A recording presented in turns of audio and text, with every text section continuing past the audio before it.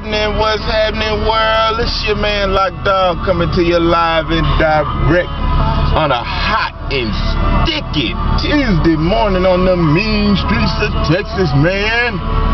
What's been going down, man? I know I've been away from the report game for a couple of weeks, but doesn't mean I haven't been on the job.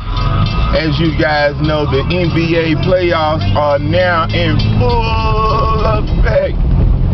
After 2 games, we're split 1 game apiece, and I guess you got to say that out of the 3 teams that are actually in the finals, the Celtics, the Lakers, and the NBA refs, it's 1-1 for the teams, the Celtics and the Lakers, and 2-0 for the refs.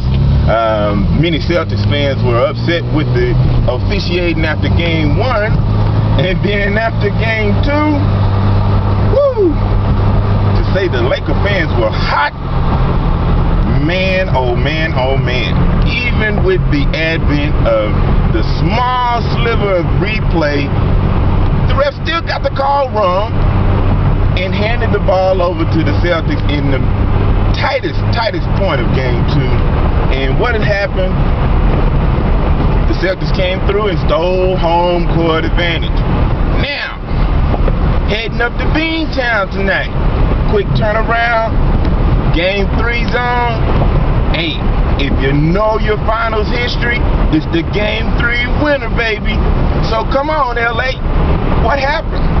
The bigs got into foul trouble, and none of you jump shooters could compete. Ray Allen had all of the heat, and then some, going 8 for 11 from 3. OMGs, and at one point, this guy was 7 for 7 from 3. Now that is a record in itself. And he wasn't to be outdone. The man Rondo came in, messed around and got a triple-double. And the rest of the bigs for the Celtics, they also saw foul trouble, but they had enough juice in the tank to help solidify the win and, like I say, take home court advantage from the Lakers. So what are you going to see? Which Laker team is going to show up? Are the Boston Celtics really ready to take command of the finals and put this thing in their back pocket? In the next 3 games, if the well, it's going to be at least 5 games. The next 3 are going to be in Boston, and who knows, if the Lakers stub their toe tonight and they get an injury or something, they may not make it back to the Staples Center. So we're just going to have to tune in.